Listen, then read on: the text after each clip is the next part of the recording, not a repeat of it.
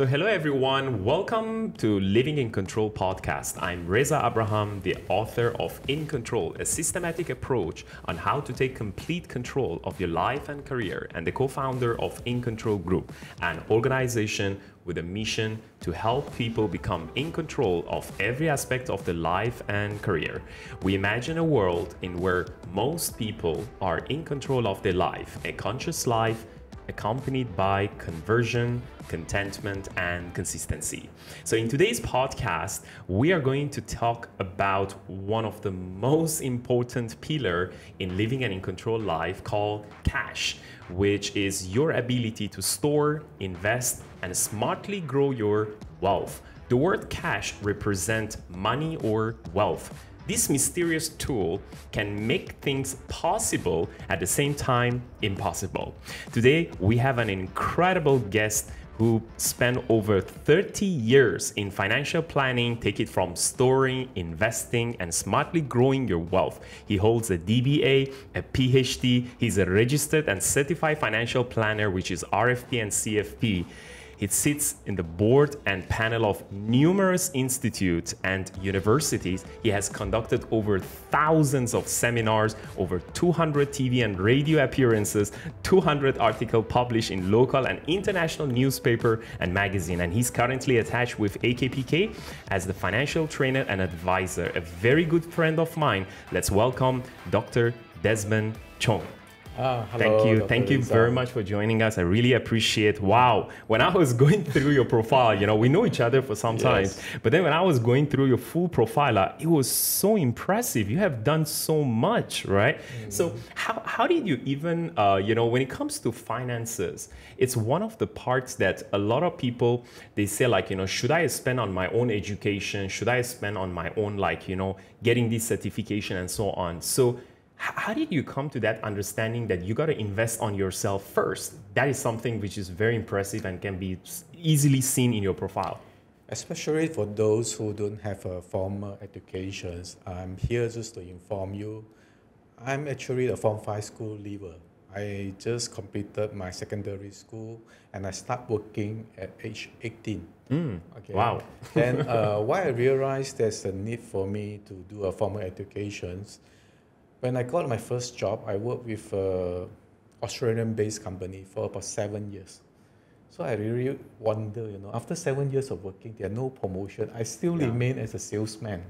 So I'm actually a top salesperson. Every year I lead the sales, but never get a promotion. Sure. Until one day, and I have a talk with my boss.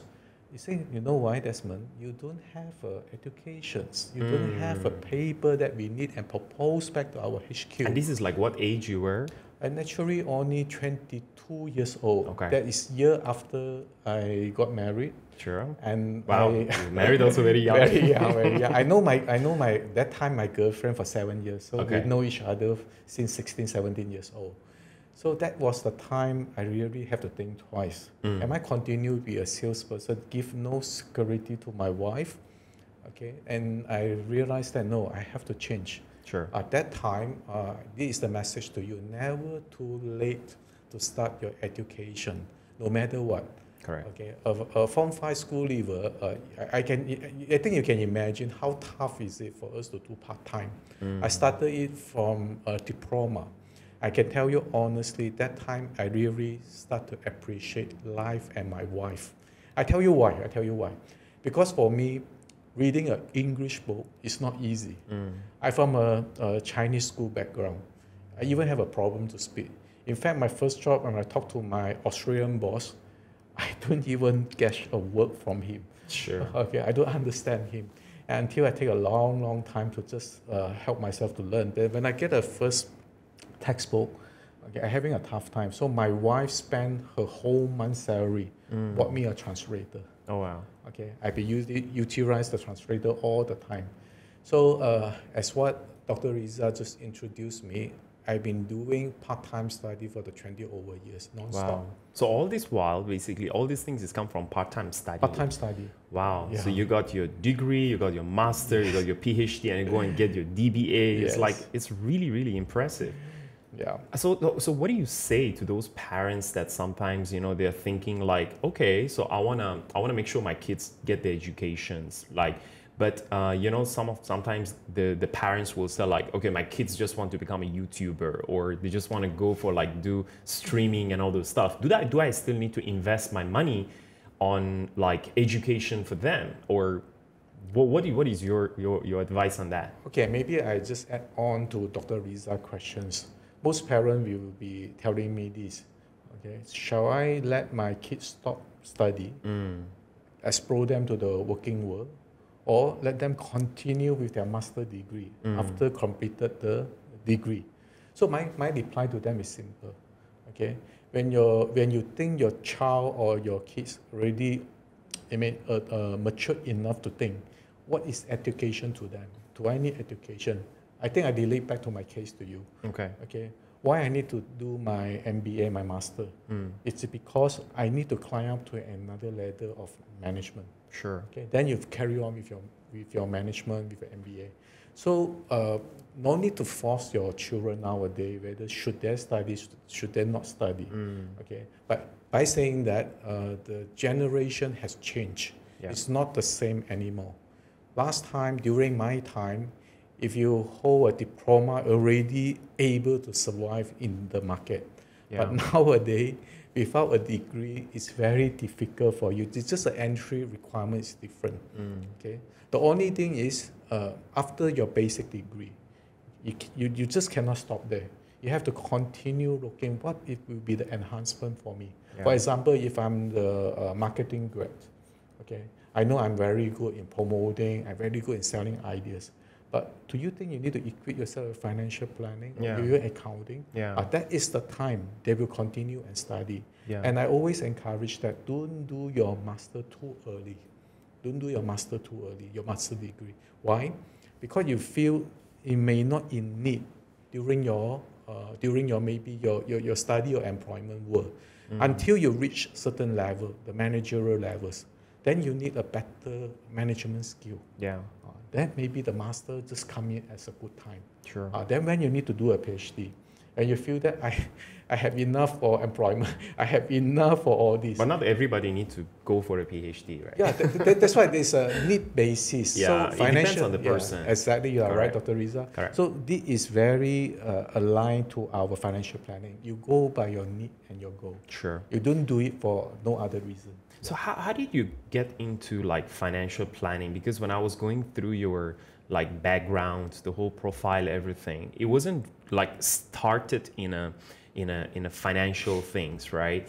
So you were in a like marketing, you were involved in sales, and then suddenly you get into like, you know, financial world. Like what inspired you actually to get there? I think maybe I can share some Chinese philosophy with Oh Dr. yeah, Riza. sure. Chinese did say that, okay, from where you fail, where you fall, you have to stand from the same place and stand up again. Very nice. You don't avoid them. Yeah. Okay. You have to realize what's your problem. Sure. At that time, why I start financial planning? Because my business failed. I see. My business failed because I don't have a proper or experienced financial management skill. And this is how many years ago? Back to 2004. 2004. So Yeah. we're talking about like closely almost like around 20 years ago. Yeah, close to 20 years ago. So I'm a very good salesman. Sure. I can turn around the company. The only problem is I lack of financial management skill. So that time I realized that I need to pick up the skill. Okay. That's why I involved in financial planning. After the business field, I start working for a public listed company for about 2 years. Then I realized that maybe it's the time I need to start my own company. Sure. So I used to start a financial advisory firm on my own. Okay. Oh, so okay. I owned that firm. So your first business, what industry was that? Printing and packaging business. It's Printing and totally packaging. different business. I see. Okay, so that I just discussed behind the scene with Dr. Riza. At that time, I'm not too sure. Maybe this sound maybe too small business for you, but that time, if I wanted to start all over again, the machine cost me about 2 million ringgit. Wow. It's not easy for a starter. It's not a small business starter. Okay, so that require a lot of financial management skills. So I started in the wrong base. Okay. Okay, that's why, as what Chinese say, okay, you know what's the problem now. At least I can, I can tell the whole world now. I learned my lesson. Yeah. Even though I lost a lot of money. Yeah. But that price is similar. I paying for my education, but I just not paying to the uni. I paying to the society. I paying through the business environment because I'm not as good as Dr. Riza, for example. You are the successful businessman. So I'm paying this as learning cost. Sure. In the business world. Yeah. And I realize where's my problem. Why I'm not as good as Dr. Riza. It's because you don't have the money management skill. Okay. I can tell you honestly what's the problem. Is relevant to today's topics. The cash flow. Sure. Business field, and according to Suruhanjaya Syarikat Malaysia, most business close within 5 years. It's simply because the company cannot carry on their cash flow. Okay, that's for the business field. So I learned that from the hard way. I didn't learn it from the book. Yeah. I learned from the experience. And I think what happened in the last 2 years, I mean, now we are getting to become endemic, right, in Malaysia. But if you look at it, like the last 2 years has been very, very difficult for some businesses. I mean, not only people, but also businesses. And I don't want to undermine, there is a group of businesses and there is a group of people that they make a lot of money too. Yeah. Yep. It's always a two-way to look at it. Like there are some people who took a lot of opportunities here and then they move way faster and get a lot of things done. Yeah. And some people, they just hold on, and then they never innovate, they never do anything about it. But cash was basically the key. Cash was the king, I would say, in the past 2 years, right? So what can we get from this, if we want to summarize this whole pandemic, which is hopefully going to be endemic and is not going to turn back or anything, what is the one financial lesson that you can summarize from this whole thing? Okay, I think I'm in an experience to explain to you. I joined AKPK 12 years ago. So our topics always will be cash flow management. I can tell you honestly, 10 years ago, even though people are listening to us, cash flow, okay, cash flow management. But I guess very low percentage people are listening. But during the pandemic, that already proved. Yeah. If you don't have a solid cash flow and cash is different story.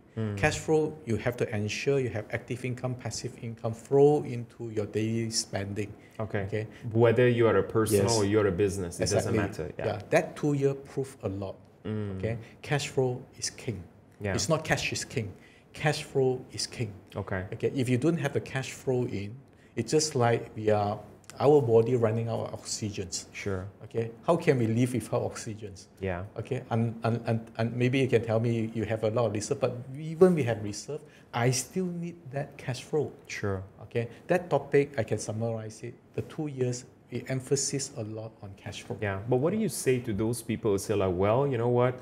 My cash flow was really good, but then somehow rather because of the pandemic, I lost my cash flow. So now, I mean, that's not the best way to tell me, I understood what is cash flow, but I never thought about it, and the whole thing is just hit me.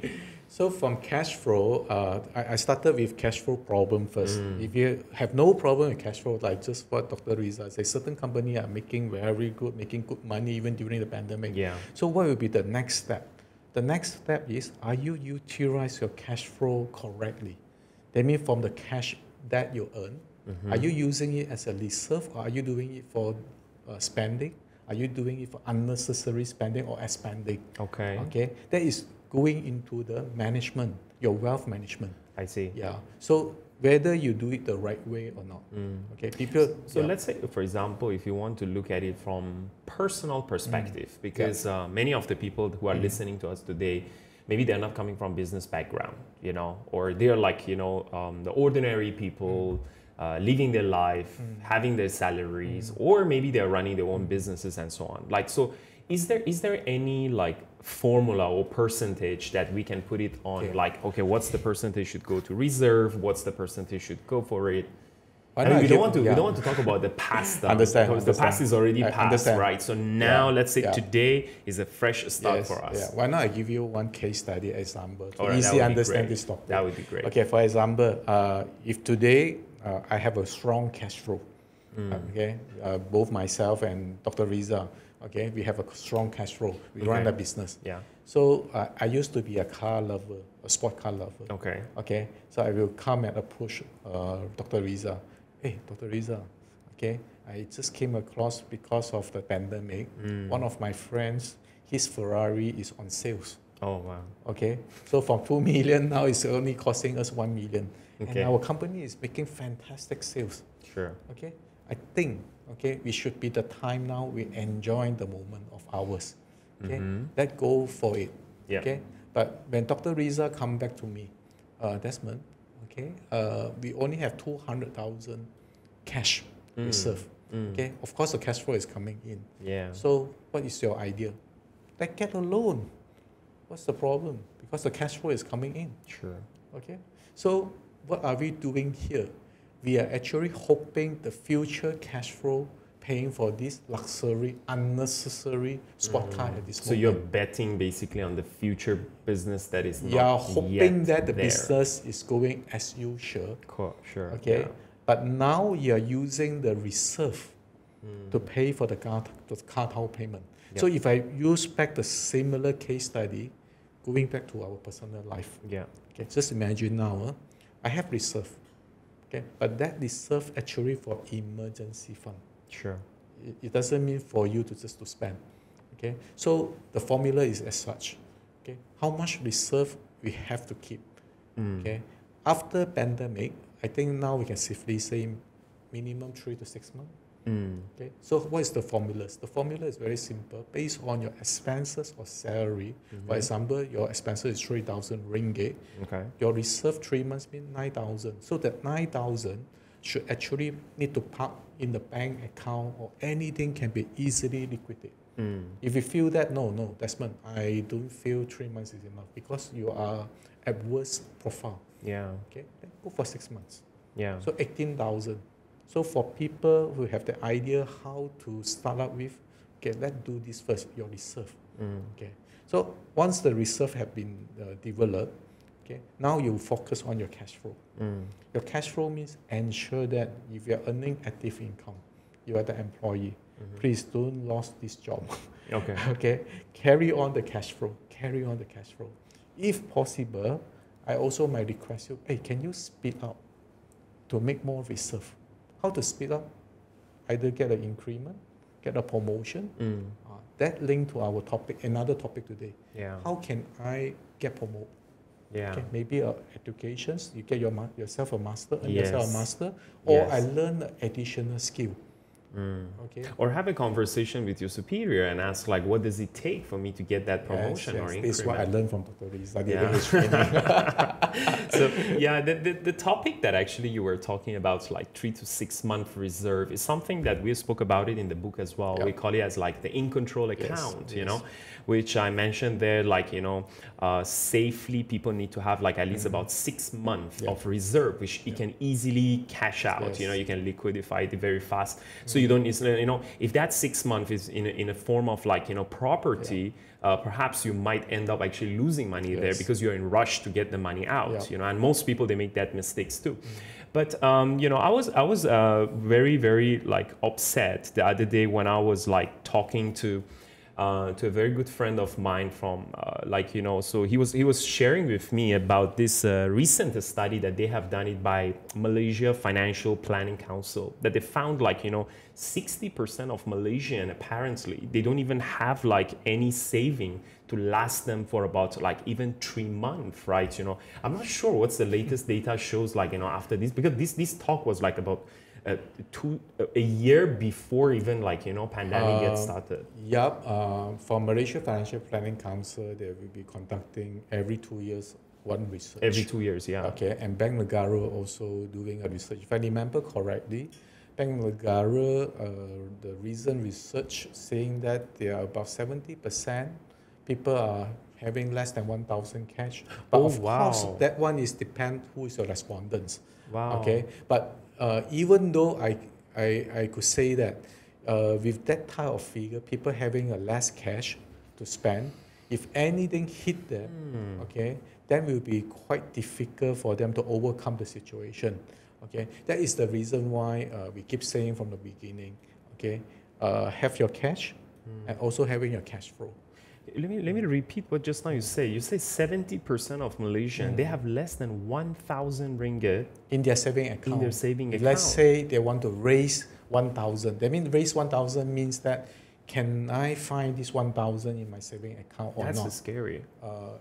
Scary, but as long as you still have your job, okay, that means your cash flow still You can just coming keep the in. lights on. Okay, you can still move on. You Yeah. can still move on. So that's why I keep emphasizing that you have to differentiate your cash and your cash flow. Sure. Okay, doesn't mean that you have less saving, you are in an extreme dangerous position. Okay, but by saying that, I also need to show you some AKPK data. Yeah. Okay. Yeah. We for the past 16 years, we actually have about 1.3 million people Okay. who came and seek for our counseling services. Sure. Out of the 1.3, 30% already enrolled into the debt management program. Okay. So what are the problem? One of the problem is they don't have emergency fund Okay. and they're not doing financial planning. Yeah. Okay, and this is the right time for us with Dr. Riza. We discuss about these financial planning topics. Okay, because that is to address when people having the financial problems. It could be because of the bad money management skill, like Yeah. you just say. Okay, I actually earning, but the only problem is I can't save. Yeah. I can't save the money. I might Correct. give you a formula. Formula is simple. Either a 60-30-10 ratio or 50-30-20 ratio. Okay. The only thing is, can I save 10%? Many people tell me, cannot, Desmond. Yeah. I plan. I did my budget. I wanted to save for 20%. Then I will ask Dr. Riza, Dr. Riza, show me your plan. How you do your saving plan? Okay. Oh, it's like this, Desmond. Okay. When I got my salary, okay, I will spend. Then the balance I save. I say no way. You can Yeah. never save. That's It's not that way. the wrong way all That's the the time. wrong way. Yeah. So then they ask, what would be the best way? The best way is save something that you even don't see, don't feel it, you don't have a chance to look at it. Then you start wonder, what is that? What does that mean? Like your EPF. When you Yeah. receive your salary, that money automatically deducted to EPF account. You can't touch that. I mandatory to put there. Okay, so that also gives you a message. If I want to start with a saving plan, can I do something like auto saving? Yes. Okay, auto saving. What is auto saving means? Okay, that means for salary deduction, but not deduct because of your expenses. Deduct for investment. Yeah. Deduct for saving, Yeah. and make it mandatory stay there Yeah. until the time frame reach. For example, education plan. Okay, so I no need to worry a lot. Okay, automatically deduct for my whatever income I have and put into the education plan. When my kids reach 18 years old, automatically there's an account. So that is called auto saving or auto investment plan. Yeah. Okay, but that need a lot of discipline. Yes, I think I completely agree with you. Discipline is like number one there, because this is something that I learned it also from one of my mentors. It was like, it's like I always remember this conversation. It's like, how many bank accounts do you have? I said one. Then he said, I know you're broke. And I was like, wait, why do you say that? He said, like, if you have one bank account, you for sure you're broke, because you're putting everything in one basket, Yes. in one account. Yes. And I said, like, well, I would love to do that saving, but you know what? I don't know how to do it, because it's just like enough for me to just pay for my expenses. Then I remember, my mentor told me that to read this book called, The Secrets of the Millionaire Mind from T. Harv Eker. And then that's where I got introduced to these things that, it say like 60% of your income, whatever it is, should always be the maximum cap for your expenses. So it means that you always have a surplus of 40%. So of course, like some of the audience that we have right now hearing us, they say, oh my God, 60%, that's a lot. How do you make sure your expenses is like 60%? So it's now it goes back again to the point that we are started this conversation, whether you want to increase your income or reduce some of your expenses. Yes. So that's where, like, you know, you have to make the decision which path to go, which I personally believe that, you know, it's better for you to always look for what can I do to increase my income, whether it's like, you know, passive or active income. And then, so how to do that, again, goes back to what you said. Have this conversation maybe with your superior, with your mentor, with your partner, whatever, that how can we actually invest ourselves to increase our value, Yes. so that you're worth more to the organization and so on. If I maybe just suggest to the viewer and the listener, before even you start your conversation with your boss or whoever you wanted to, or put some investment in anything, I will rather say this first. Are you regularly doing your financial health check? Yeah. Because people are scared of doing that. Yes. Okay. Most people. Yeah. That is also the reason you feel insecure, because you don't know where is your position. Yeah. Okay. You don't even know where you are, so that you think about where I want to go. Yes. Correct. So the first step, actually, you should do a financial health check. How do you do that for those people who have never done this before, have no idea what you're talking about? Very simple. I just tell you a very simple way. First, your income, you have to define the source of income. Okay. For employee, very straightforward. Sure. You either have one or two or part-time or whatever. Sure. Okay. For businessman, you just have to knowing that where's the money coming in. Okay. Can find a pattern of your income. Yeah, okay. Whether is it regular, is it something that is one-off, or it's like, you know, happening, it's a recurring income, yes, right? Exactly, because businessmen sometimes have irregular income. Yeah. So let's find a pattern of income. Sure. It's okay, so with that, you have a source of income. Okay. Then you have to just do one simple homework. Okay. Can you list out the expenses? But I want 3 category expenses. 3 category of expenses. Yes. And what are those 3? One is fixed. Okay. Fixed. That means, for example, your car rent, house, your car, whatever. The amount is fixed. The second one is variable expenses. Variable. Might be your F&B, might be your school education, and so on and so forth. Because variable and utility. Okay. And the last one I'm quite interested in, your discretionary, means that this money could be spent on, you can spend or you cannot spend. But for example, vacation. Okay. Like a vacation. Okay. Like anniversary. Happy birthday. Yeah, it means that something that actually you can skip it, but it's okay you not spend. It's okay you not spend. You have the choice not to do it. Yeah, just meet the wife's sour face later. Yeah. That's all. Yeah. Okay. So, okay, that's a very scary comment. But variable expenses, you also put like utility part of the variable expenses. Why? Because you know, based on what I understood from you, variable expenses is something that you can't skip it. You can manage it better. You can reduce it, but you still have to pay. You still have to pay. You still have to pay. It's just like it might go up and down. You know, depends on, like, for example, you leave all the lights on, or you don't do that. Okay. The reason why I brought out all this, because we already for the past we keep telling people need and wants. That is on theory. If I put all these things into statements, this is what it means. Yeah, and that's very scary for people to do. But some people also I've seen. I mean, I have this problem before, Desmond. I used to do it for 1 month, 2 months, and then after that I stopped doing it because it was scary. Sometimes you say like, okay, never mind. Next month I will make sure I will do this better. Actually, I keep telling people why you're scared to do, because you cannot adhere to what you plan. Yeah, okay? The discipline is not there. Yes, yet. I say, okay, tell me your problem.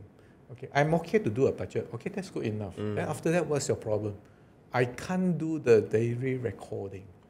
That's actually the problem. Oh yeah, that is very difficult. Because budget is one thing. Yeah. If you want to adhere to budget, I need to know where am I spending. Sure. What am I spending on? Yeah. Okay. Then you need to have a record. So you mean daily recording? Daily recording. But how about like some people say like, oh my God, that is like so tedious. Yeah. Is there any shortcut to do that? Or are you sure you want to learn? I know your wife is recording. Are you sure? If you want, I can tell you. Like one of my colleagues, you know, they pass the whole wallet to the wife. Oh, the wife every day just give 10 ringgit to him. Oh wow, that's like back to school time. Yeah. That's the way to learn. But what if a wife also don't know how to do that? don't underestimate. I'm not talking about don't myself. underestimate ladies if they wanted to, because you know why? Yeah, no, I mean that's true. That's true. They say mothers generally Yes, they're way better in because planning. I always say that our mother is our first finance minister. Okay, last time we got this kind of toolings, budgeting apps and all this. But do you ever find that during our mother time? What you're saying is it something like got to do with the gender, or is like because I had the similar conversation with. I remember I was having this board meeting with one of the banks in Malaysia, and then they were saying like, you know, ladies generally they're way better paymaster compared to guys. You know, they don't go through that. Is that something the AKPK report also shows that? AKPK report, of course, showing differently, saying that most people are having problems. 70% are from the married men. Married men, 70%. Married men, yes. So there's another reason the wife need to keep that and monitor for. But anyway, going back to that topic, the reason why I'm saying this is the ladies actually they are pay more attentions to spending, and they control it. Especially you tell them what to do. Okay, so mothers, let's say, I only have 50. But is it like really there is a statistic on this one, or? I mean, it already proven through our generation, my generation. Yeah, but is there any like a statistic prove that? Do you think there is any data, like for example, from Bank Negara or something that's saying like, you know, ladies are better in terms of finances compared to guys? To be honest with you, I just did my PhD. Okay, my topic is on the gender also. Oh, nice. Okay. So from my survey, ladies, especially ladies, in terms of money management, okay, they're quite good in the small item, and they're quite good on the recording, and quite good at that. More diligent. More. I mean, they're more controlled. They're more monitored. Control. Right? Yeah. Okay. But when you come to big items, investment, they tend to be changed. You know, they become a risk averse. Okay, ladies tend not to take risks. I see. Okay, so guys are more risk takers. Yeah. So if you understand the gender difference, okay, if you leave the what you call systematic saving, systematic expenses or spending, you leave it to the ladies. They can control it well. I see. Okay. But by saying that. Okay, by saying that, okay, don't put them on the serving net. Okay. Because when they found the item they like, okay, that also from the survey that I done, ladies tend to be very being attracted or diverted when they is saying that buy one free one. Okay, buying this, you got this. Because intentionally she don't want to get this, but because I look at the free gift. Yeah. Okay, then she spent unnecessary and bought the item. Always we heard ladies saying, I don't want to buy this. I don't know why I ended up with this. Okay. Or you buy something and you never use it at the end of the day. Promotion. Yeah. So, or in our term, we call marketing gimmicks. Yeah. Maybe that's one we don't blame ladies for that. We blame all those marketing agencies that they do that. Yeah.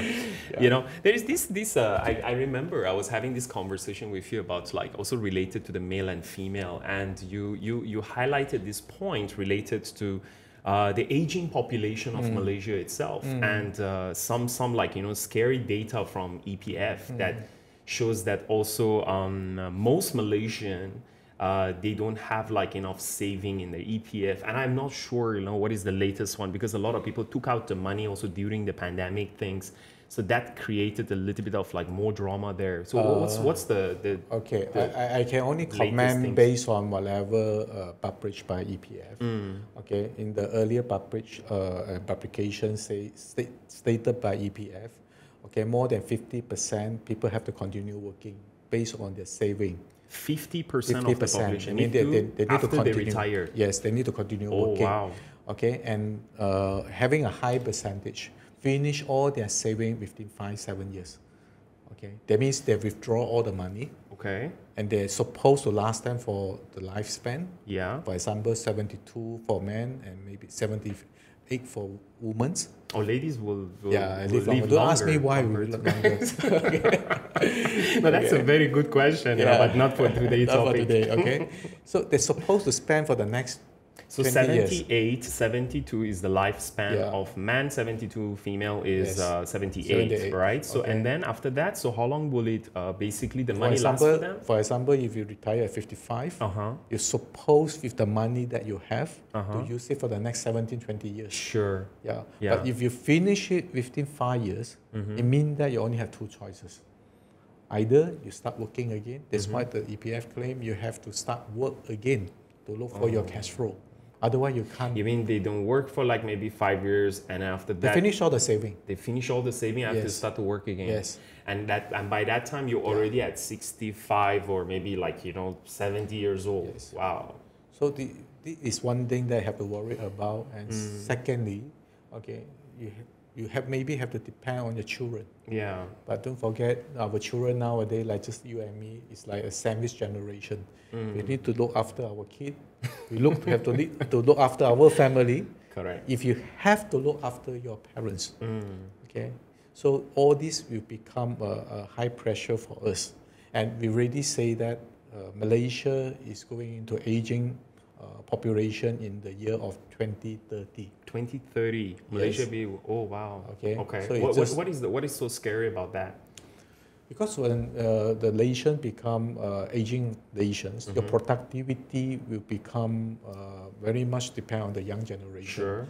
Okay, so you'll be dropping in terms of the productivity. Okay. Okay, and GDP, and you have to spend a lot of money of taking care of the elderly generation. I see. I think we all know. Yeah. When we are getting old, we need a better health care. We need to spend more money on medications. That is something that the country need to spend more money, whereby it only rely on the declining working force. Sure. They make people. This is something happening in Japan, right? Yes. Yeah. Yeah, that is something that we need to be cautious on. Malaysia is moving into aging generation in 2030. So what people can do about it to avoid this or having more kids? It's not a friendly strategy or policy. One thing, of course, you extend the retire age. Okay. Instead of Dr. Reza, we can both retire at 55. Now you're 65. You have to work another 10 years. Okay. So people like you and me might feel that, okay, instead of enjoying for 10 years now, I have to work for another 10 years. Okay. Of course, first, do you want to extend your retirement age? Okay. Or the second, you must have a better saving plan. Okay. Okay. In order for you to really work on and contribute back to the society. Sure. These two things we can do. Okay, so let's have like some very quick questions on the financial part of it. So one of the things that I have been very amazed. I mean, it's not only about Malaysia; it's about all around the world that they don't teach kids about money when they are at school. They don't teach even in universities. People only get to know about the money and the value of money and how the money works only when they get their first job, right? So what advice would you give to parents? Because controlling what the teachers do or universities they teach to the students, it's something that is not within our control, right? But what within our control is like we as a parent, what can we teach to our kids about the value of money? So what would be like 1 or 2 lessons that you definitely think like every parent need to teach to the kids when they're still younger? Okay. First, our education system, sometimes I really think that you need to tailor to different behavior of the kids. Okay. You cannot have one standard and do it for all. So by saying that, whoever are listening, the parents out there, then how do I know about my kids, how they behave against money? I say use a simple exercise. You can try it maybe during the weekend if you wanted it. Yeah. Okay. During weekend, you go to the shopping mall. Just give 50 ringgit to your kids. Tell them, buy whatever you want. What age of child are you talking you can about? as long as they know this money. As long as they know this is money. This is money. Or money can buy the stuff. That's all. You can start with maybe 5 years old, 7 years old. As long as they know this money, this money. To do this weekend. Yes. Okay. From this exercise, I can give you a result straight away. Sure. Okay, there are always 3 types of behavior from the kids behave. Okay. Okay, the first group is within 1 minute, okay, they will come back. Oh. That done. Oh, done. They already bought it. They bought something $49.90. You give me 50, $49.90. Okay, done. Well done. Yeah, well done. Okay. But I should give a credit for the creativity. You know, they can find something $49.90. $49.90. That's Okay. like pretty good. Okay, done. Okay. The other one is maybe 5-10 minutes, slightly longer. Okay. Okay. He still bring back, okay, 2 to 3 items we add together. Okay, it's around 50. Okay. Okay. All right. That's an interesting observation. Dr. Riza keep waiting half an hour. What happened to my kid? Okay. Then finally, I have to look for the kid. Undecisive. Okay. Because he's checking price and this item and that item. Okay. You want to look for the best price. I see. Okay. Now we have the result. You know how your kids behave when they have money. Okay. Within their control. Okay, they can spend whatever way they want. Then from there, you know how to train your kids. Okay. If that one straight away get back something, okay, I think you have to instill more on saving. Okay. All right. So you have to talk to them about like what's saving and all. Okay. Okay. I can give you some tips. Let's say your son. Let's say your son come back to you. Daddy, I want to buy a racket, a badminton racket. Cost me 700 ringgit. I know we have start falling from the chair. 700 ringgit a racket. Okay, but please don't say no. Okay, that's a fantastic idea. I think every good player need a good racket. 700 ringgit. But I rather, okay, you have your plan, save it, but let me share with you how to save it. Oh, so you're taking it as an opportunity for teaching them about like saving. So the best place is like something that they really wanted. Yes, from the pocket money. Okay. So my lesson simple. Daddy give you 50 ringgit or 200 ringgit or 100, depending on what you're trying to give it to him. Let's say if you able to save that 50%, 50 ringgit, okay, for this particular month, Daddy will top up another 50 ringgit for you. That's great. Yeah. Okay, so after 7 months, you finally have 700 ringgit. Yeah. Now do a test. Now do a test. Okay, come, let's go and buy. Daddy, hold on. It's not easy to save 50 ringgit a month. Okay. I think I want to change my mind. Okay, then you already train them how to delay gratifications and have a saving plan. Secondly, you know what the fantastic of this plan? When you go back to the same store, okay, the racket price from 700 drop to 500. Okay, so that also gives the child a lesson. Don't hurry on buying things that you want. Give yourself some time. But what if it's the other way around? The kids say, now it's a promotion because now we were talking about promotion. Fantastic. This is an investment. So if this item have a growth in value, this is called investment. So look at this type of item, put the money, why not you put money in this item? For example, I don't care what's the item. If it can grow in value, it's something that people appreciate and it can grow in value. What if they say, like, for example, okay, now it's a promotion, it's the end of the year, I have to purchase it. If I don't buy it now, 2 months later it's going to be like more expensive, you know? So how do you... The child will explain to you, Daddy, your idea is not good. After 7 months, okay, whatever they will come and tell you. But at the same time, we can also tell them, okay, the items that they produce, every time you see a new item, they carry a new features. Okay, if you wait for another 7 months, who knows? A better racket come in. Okay, or maybe you can get it on sales. Sure. Okay, because we all know whenever it's new launching, the price is definitely non-negotiable. How can the new product launch it at a promotion? The promotion item is always after some years.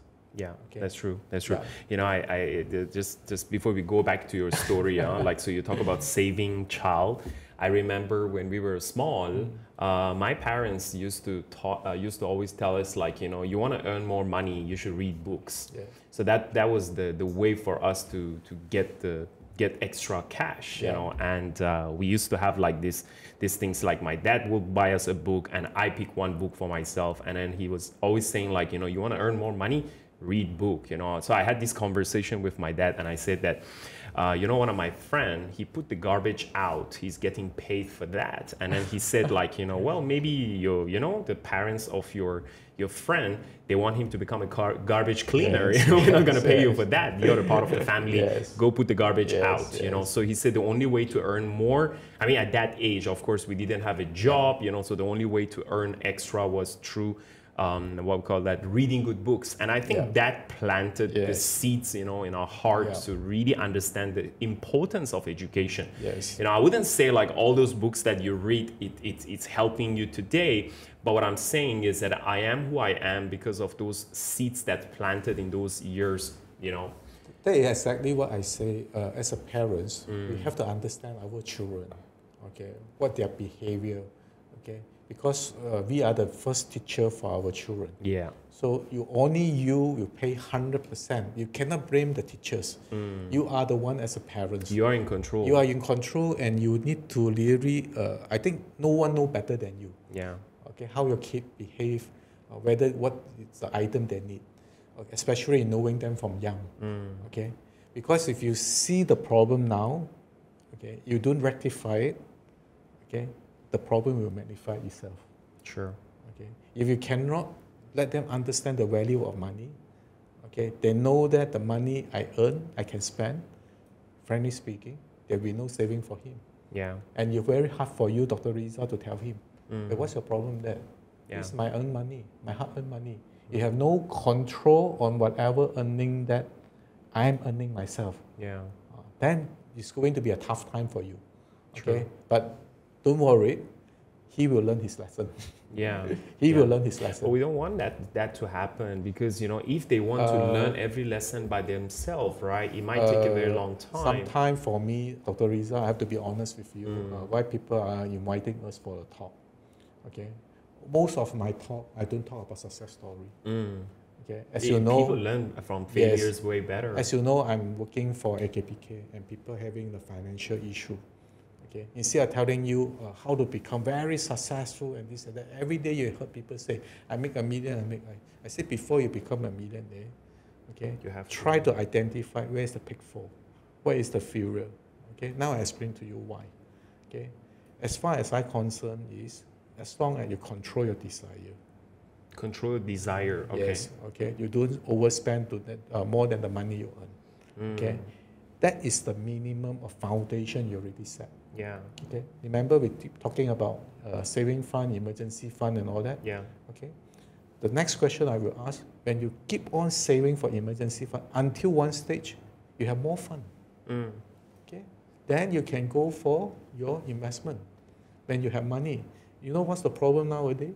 People have no saving, no money, they go and invest. So at the end, you're hoping for fast money. I'm only looking for ROI. Yeah. But if I already have one pot of money, okay, what I'm asking for maybe 5-6%, and I'm doing it regularly, dollar cost averaging. Do you think I need to chase again return? Not necessary. First thing first, you really create a discipline, a habit of saving. What I need to do is just putting in money, regular investment. Yeah. Okay. Until a stage there is already a sufficient fund. Okay. Then I decide what I want to do. Either want to start a business, either I want to do continue my study. I did not need to get anyone help. I don't even go to the bank. Okay. I already have that. Yeah. That is something that more valuable. Yeah. Okay. Thanks. That's not so just like, you know, to end that story that just now you mentioned. So the first one is like if the kids come back and then with no money and all spend it all, right? So you can teach them about saving. What about the one that is broke it down into few items? What lesson would you give to that kids? Okay, definitely there are some kids which is doing good. Okay, they have a few items. So the next, if let's say you come back with 3 items, okay, you can ask him, for these 3 items, is it the cheapest is it competitive to this item or not? Okay, you try to ask him first, or you just matching the price. Okay, have you read the whatever the labels there saying that, okay, is it suitable for you? Is it good for you? Okay, so you're trying to find the reasoning Yes. behind like You why you buying, spend, how you especially spend. for ladies, for the sake of buying. Okay, that would put you in trouble later. Instead of reading the instruction, the label, all this, and do a comparison, okay? And because of the price tag, you are just going for the price tag. That's something that you can explain to him. Yeah. Okay, but what I worry the most is the undecisive. The one we're still comparing, can't come back and all this. Okay. So why are you worried about that? first, maybe the first time, he never know, okay? This is the decision-making time for him. Because all this while, daddy, mommy making all the decision. All the decision, okay. Now it's a decision time for me. Okay, they worry about the wrong decision. So, Dr. Riza, you know where I'm coming from. Yeah. Okay, this is the time you have to tell them or tell him. Okay, it's okay to make mistake. I see. Okay, it's okay to sometimes overspend and all this. Okay, don't put too much of blame on yourself and too much of pressure on yourself. Okay, because I need to tell all the listeners here also. Okay, money is one of the factor cause mental illness. Oh yeah. Okay, because you are paying too much attention, you cannot handle the pressures. Okay, maybe this is the time. Yeah, I remember this very very interesting lesson that you know most people, they say like, oh, you want to teach your kids something, especially you're a business owner, right? You know, and then they will say like, oh, all you need to do, you just bring your kids and put them into every department in the company and then let them learn from scratch so that they learn everything. Yeah, so they say like, you know, that's a very classic advice that people give, like, you know, as a business owner or someone who wants to teach their kids some stuff. But then that's actually is not the most efficient way to do it. The most efficient way to do it is to teach your kids decision-making power. It means like, how do you make decision? Like, so I'm having a meeting, for example, with a marketing department, and just sit down there and see me. How am I making decisions? Or what questions do I ask? You know, what is it very important to me to make a decision? Because once you understand how people make decision, you also download their value, you download their experience, you download the way they take risk, where to take risk, where not to take risk, what's important to us. Because if you want to go through trial and error, if you want to start from scratch, you don't get to the point of decision making. Decision making, it's kind of like, you know, starting from the top and going downwards and learn the whole business through it. So lens of a decision maker is very important. That was an interesting, you know, things that you shared just now. Can I give you a real case? Please. About what you just say. I come across one of my Chinese friends. The father want to pass the business down to him. So the father have the same thought like what you just say. In order to run my business, you must know everything. In my business. So he make his son doing the sales, production, accounting, finance, and all this. Okay. Do you want to hear, especially businessmen who are listening, do you want to hear the real feedback from your son? Let's say you are already in that. The real feedback from your son, what he think about your decision of making him doing everything. All the thing. Okay. His feedback to me is like something that catch my mind, you know. Desmond, I don't think this one is a good idea. Okay. This is for people that don't know what they want. You are trying to find out your interest. But for someone like me, okay, I already know what I want. Okay. But my father way of doing, does it mean that if I want to be a car maker, I really need to know how to make a car? Make a car, Okay. If I want to know how to be a banker, do I need to know how to print money? That's true. That's true. So I need to tell my dad, okay, emphasis on my interest and your strength, and what is my lacking, and then do the one I'm lacking of or on my strength. Basically, you're talking about SWOT analysis. Okay. So this is something that maybe we can enlighten some of our viewers and listeners. Okay. Understand everyone is different.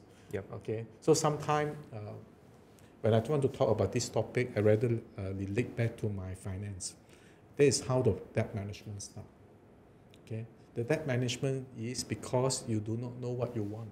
You do not know your style of spending. Okay, that's why you end up with overspend and all this. As long as you know what you want, okay, you don't need to have so many financial goals at one time. Yeah. Okay, just set one. Most important one. Out of 10, I always start. I like to start this. Can you list down all your financial goals?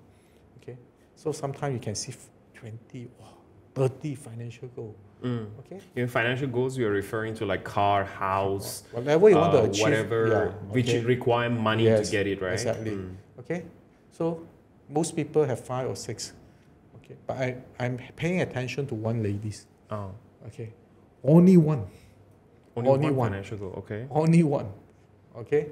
So he want to buy a house, not for her, for her parents. I see. Okay. Because she see the way how hard the parents want that house. All this while they're renting house. Yeah. Okay. So that make her determine paying full attention of getting the house, and to be honest, within 10 years, pay cash.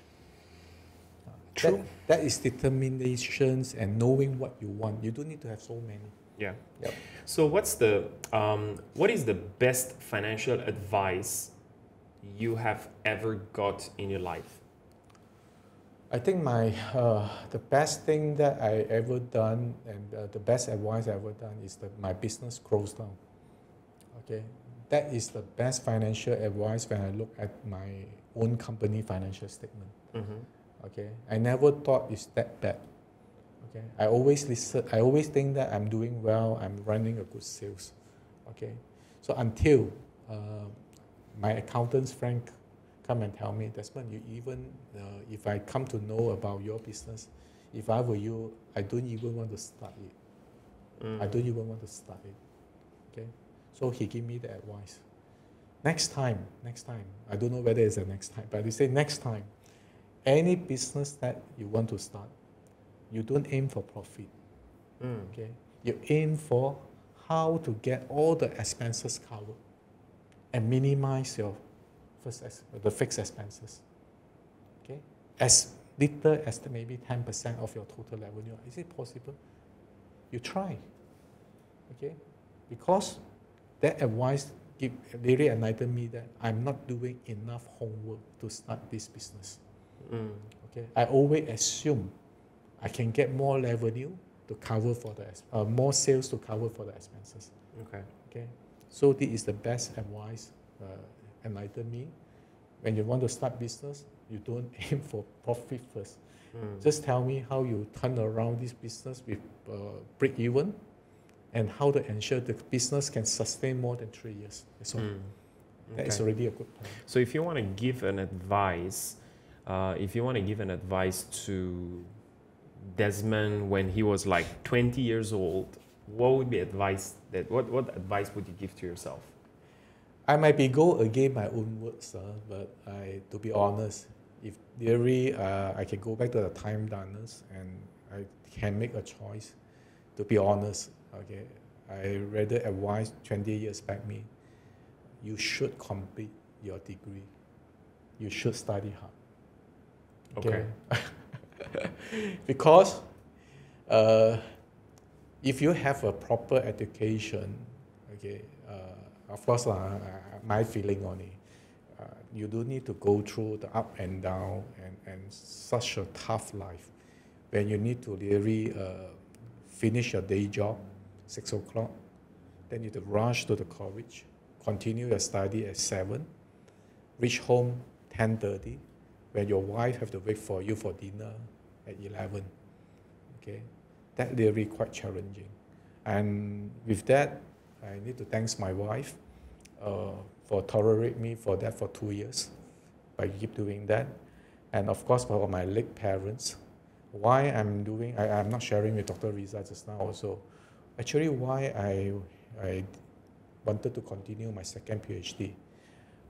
It started in 2015 when my mom diagnosed cancer.